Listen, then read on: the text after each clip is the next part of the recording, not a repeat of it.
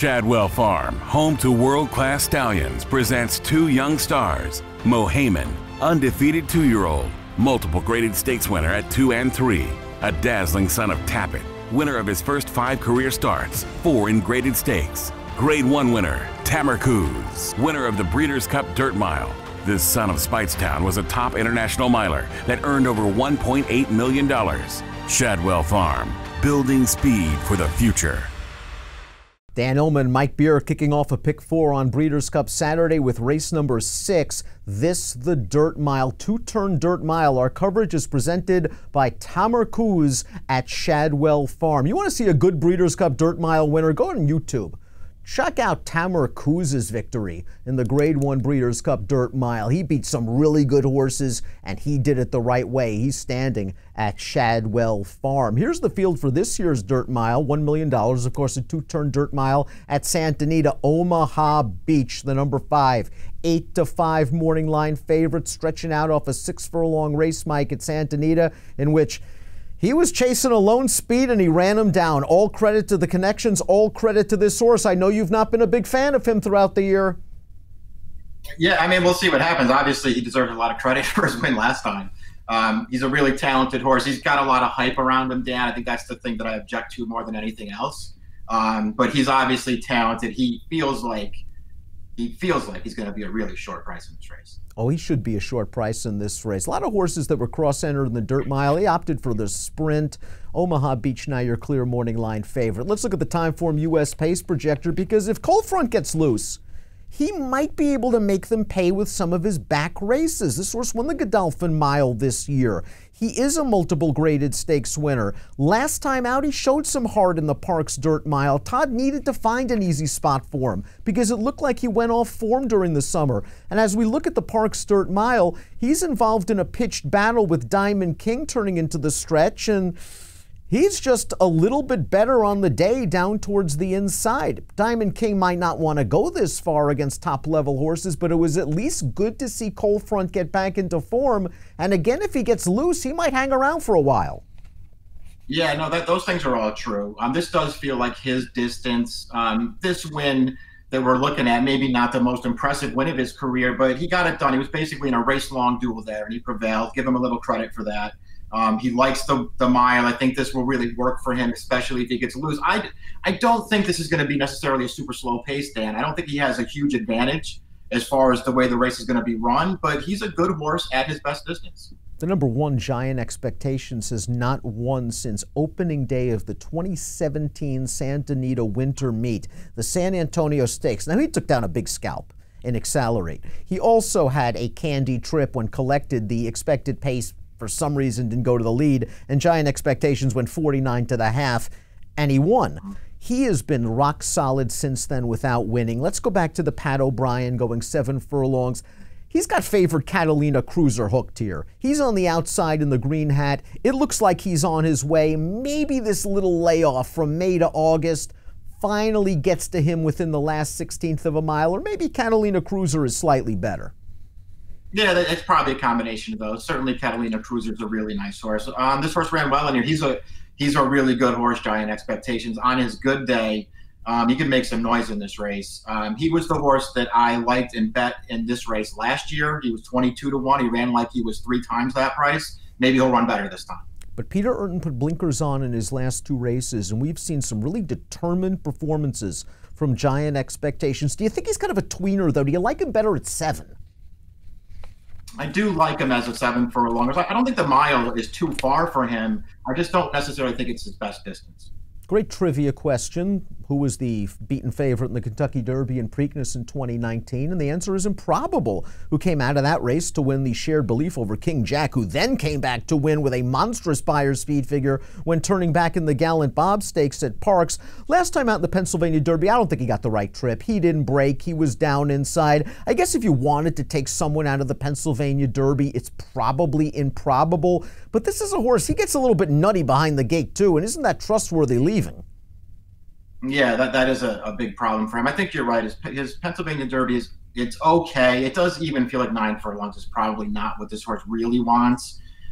So cutting back to the mile helps him. He needs to get out of the gate. He did not break at all in the Pennsylvania Derby. He had his head turned when they opened it and it really cost him. This is a talented horse, though, Dan. I think he's a contender again. Spun to Run bounced out of his 5th place finish in the Pennsylvania Derby with this race. A little stakes race at Parks, and I don't know where this race came from, but he was awesome. From a visual standpoint, he just destroyed these horses. And then when the buyer came back, I was stunned and did a triple take because it was a 110 buyer speed figure. And if you believe Andy here and you watch this race, you're saying Spun to Run all of a sudden has found himself and he is a major contender. I can understand anybody who's dubious about that fig. Yeah, you know, whether or not he's going to run back to that, I have no idea. If he does, he'll probably be a Breeders' Cup winner at the end of the day on Saturday. Because if he runs at 110, he's just going to win. He ran great in there. A couple of horses have come back out of there and run really well in their own rights. This horse, you know what? He's always been pretty good too, Dan. It took him a while to get there, but he's always been pretty good. And it really does look like this might be his best distance. The 1 mile distance feels like it hits this horse right between the eyes. Took the words right out of my mouth. Mile 70, mile and a 16th. That's Spun to Run. Let's see if he can get close to the pace. They might be going a little bit faster than they did last time out at Parks. Mr. Money had a 4-race win streak snapped in the Pennsylvania Derby. How? They turn into the stretch. He had everything his own way. They're walking on the lead, 49-3, 113-2. He's got everybody beat at the 3/16. He gets run down by Math Wizard, who's going to run in the Classic, and good for Math Wizard, but he's 1,000,000 to 1 in this race. It's a disappointing loss, just in that. I mean, he's pretty game here to the end, and he just can't put the race away, and he gets beat by a horse who just didn't make a lot of sense in the race. So it's disappointing from that respect. This is a pretty good horse, though. I still think, I know he stretched out relatively effectively, but he's better at a mile. This is a better distance for this horse. He's a really hard horse to ride.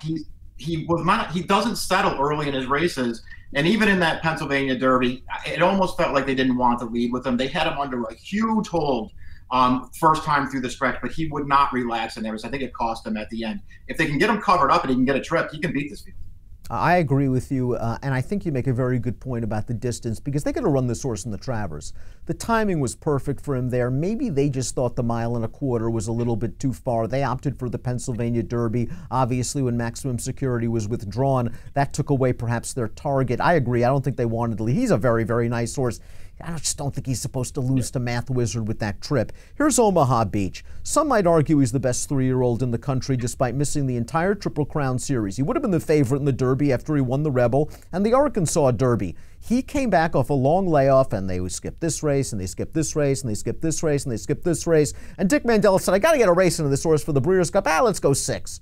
And everyone was like, you crazy? You're running against a Lone Speed and Chancelot. Mandela's smart. This horse showed good speed to stay close to the pace. Chancelot, for some reason, comes up off the rail. Omaha Beach comes up the rail. Omaha Beach was good here. I mean, there's just a lot to like about this performance. A race he easily could have lost. You know, if he finishes second by a half length to Chancelot, I think people still give this horse a lot of credit. As it turns out, he ran that horse down. It feels like getting more distance under him helps him. You know, again, he's a really nice horse that I don't really want to knock him. I just, you know, I don't know how good he is, and I just don't necessarily feel like I want to take a super short price on him in this race. I'm not leaving him out, but I'll try and beat him in here. Ambassadorial, the number 6. These connections are taking a shot for the dirt try. He's run once before on dirt in Korea. He finished 3rd in the 9-furlong Korea Cup. It was over a wet track. He's sort of a synthetic handicapper overseas, and while maybe this isn't the strongest dirt mile in the world, this might be too strong for him. Yeah, and it feels like they're shipping into a tough spot. It's a tough race to evaluate, obviously, but it doesn't feel like he's supposed to be a major player in this race. We talked briefly about Cold Front at the beginning. He's 8 for 12 in his career. I know you've never been a big fan of this horse, but he does have some big wins on his resume. And again, he might be able to get to an easy lead, although I'm not sure the Timeform US is right with that pace projector, having him so far in front when you have horses like Omaha Beach and Mr. Money that can stalk. I agree. I think the pace will be a little bit more contested than that. Not that it has to necessarily adversely affect this horse. He's a really nice horse. I'm just not a huge fan of his. Real nice story coming from Korea. The number 8 Blue Chipper, who's won 6 in a row, 7 of 8. He won the Korea Sprint last time out. He is capable at a mile. I have no idea what he's been beating over there, but they're going to take a shot, and they got Pratt. Yeah, exactly. I have no idea what he's been beating either. He won the mile race 2 back very easily in that race. He had speed in that race, but he sort of sat off the pace, and then he just got away very late in the race. He got away. They cut him back last time. He worked a lot harder to win, but he did manage to get it done. I don't know if he classes up at all in here, Dan, but he's got a really nice record and a good rider. Diamond Oops is good on turf. Diamond Oops is good on dirt. We've seen it in his last few races. It all started with the Smile Sprint, where he came from sort of nowhere to win at $14 with a 97 buyer. It propelled him to a 30-to-1 chance in the Alfred G. Vanderbilt. And we turn into the stretch there, and you got 2 of the best sprinters in the country in this race, in Matoli and Imperial Hint, and Firenze Fire's no bum either. Diamond Oops gets to the outside, arguably the better part of the track that day, but he's running to get second, and he came out of this race with a very surprising second in the Grade 1 Shadwell Turf Mile. It looks like he is in career form. He breathed 7 furlongs and 22 on the turf for this. Yeah, I've been a fan of this horse from the start, and obviously things haven't, gone perfectly for him. He basically missed his entire 3-year-old year. He's come back really good this year, though. I know that when you go, the only race that you can really point to maybe is the Vanderbilt, and then even in that case, you can say, well, he sort of defaulted into second when Matole and Firenze Fire got maybe worse trips than he did, and he picked up second. I still thought he ran in that race. His Smile Sprint was good. He ran really well last time in a race where he was taking a ton of pressure on the lead and just got run down late. I don't know. Turf to dirt makes sense to me. The mile feels like it should be a good distance for him. I think there are things to like with this horse. Snapper Sinclair has been a consistently good horse for a long time for Steve Asmussen. Just never thought of him as a Grade 1 Breeders' Cup type horse. He got a win 3 back on a sloppy track when he got an easy early lead, and he kept right on going. He was an okay third at Mountaineer 2 starts back. He got his big signature win on turf last time out. I believe his first preference was one of the turf races. He got excluded, so here is Snapper Sinclair finding a tough spot. Yeah, he's not hopeless on dirt. He's actually run some good races. He really did run really well to win the Tourist Mile last time. So he comes in here in good form. I don't know if he's good enough to beat this field, Dan, but he's not bad. Top pick time for the Grade 1 Breeders' Cup Dirt Mile, kicking off a pick 4. I believe in Andy.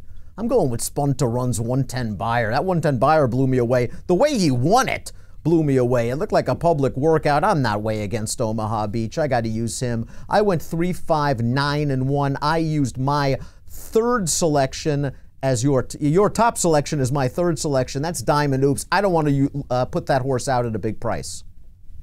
Yeah, it's interesting. I think we both sort of are recognizing Omaha Beach is probably the horse to beat in here. We both put him second, though. I'm going to take a chance with Diamond Oops. I like this horse. I think he's going to get a good trip in this race.